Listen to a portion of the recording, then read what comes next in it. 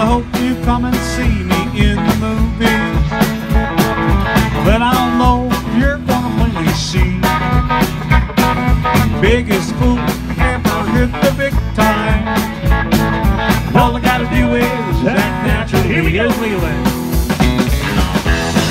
$195,000 last year was donated to a number of small nonprofit organizations around Ventura County to help them operate. Some of these nonprofits, the money that they receive from the Meadowlarks is their complete operating budget for the year, but what they do for the small community that they support helps them stay afloat and helps the people that take advantage of that nonprofit involved with that organization. So it's a pretty cool deal.